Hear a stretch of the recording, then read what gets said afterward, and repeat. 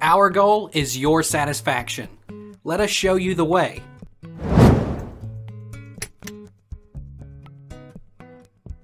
How many watts can iPhone XR wireless charge? Note that iPhone XS and iPhone XR will only draw a maximum of 18 watts, so any additional wattage makes no difference. The 12W Apple charger is a good trade-off of price performance, and you already own one if you have an iPad. Can I use 30W charger for iPhone XR? Use fast charge with certain iPhone models. Fast charging works when you use an Apple USB-C to Lightning cable and one of these adapters. Apple 18W, 20W, 229W, 30W, 61W, 87W, or 96W USB-C power adapter.